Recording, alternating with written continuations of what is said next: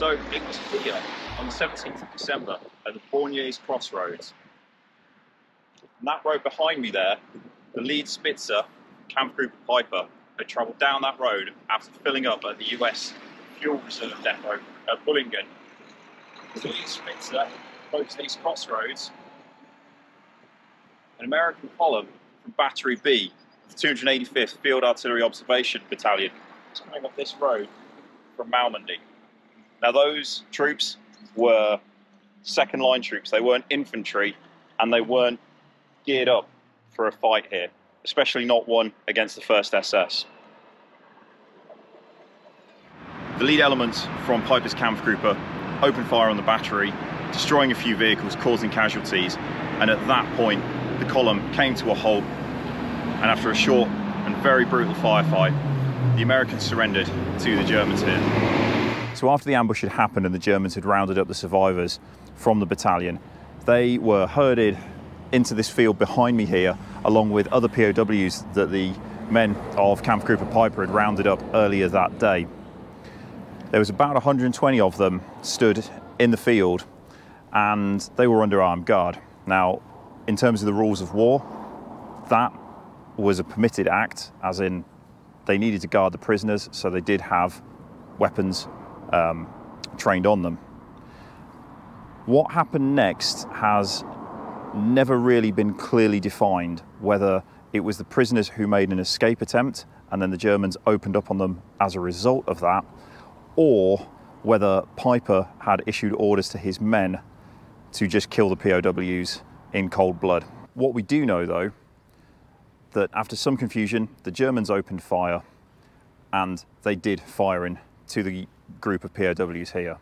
So when the Germans opened up and they started shooting into the group of POWs, some were killed outright, some lay down and played dead, and others managed to escape the chaos and make it back to friendly lines.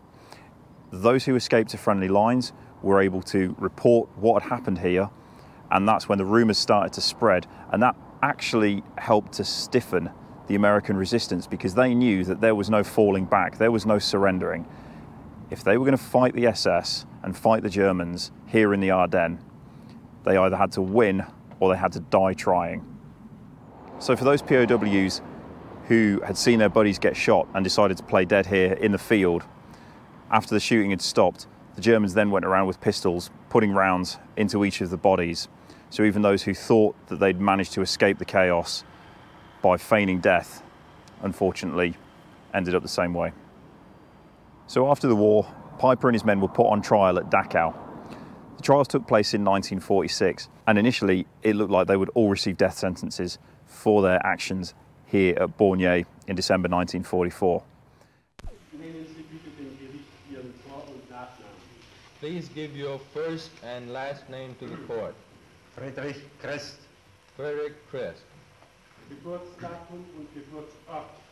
Birth date and birthplace. 21. Februar 1920, geboren in München. 21st of February 1920 in Munich. Welche Stellung nahmen Sie während der Eifeloffensive ein, in militärischer Hinsicht? What position did you have during the Eifel offensive? That is, in a military reference. Ich war Kompanieführer der 2. Panzerkompanie des 1. Panzerregimentes. I was company commander of the 2nd Panzer Company of the 1st Panzer Regiment. Wann haben Sie diese Kompanie übernommen? When did you take this company over? Ich habe diese Kompanie am 9. November 1944 übernommen. I took this company over on the 9th of November 1944. An die Truppe.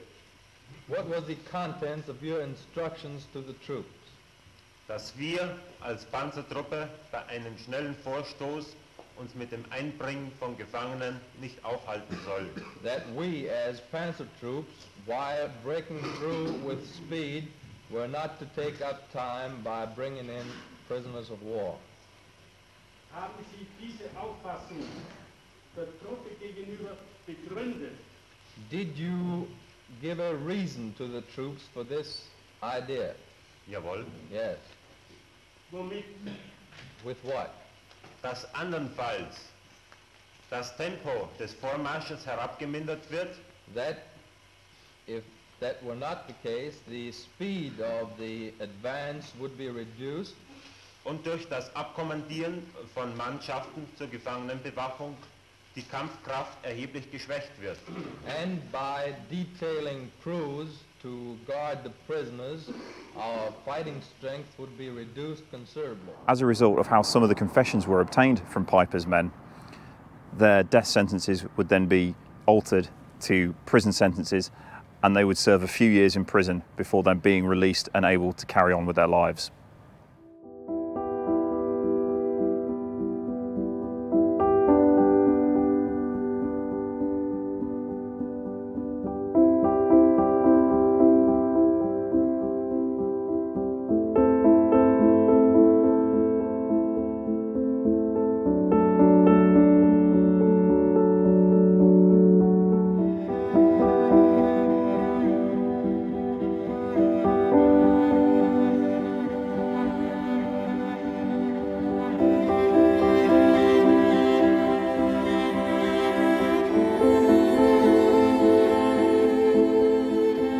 This is the memorial here at the Bornier Crossroads to the 87 US servicemen that were killed by Kampfgruppe Piper in the Farmers Field just over the road here on the 17th of December 1944.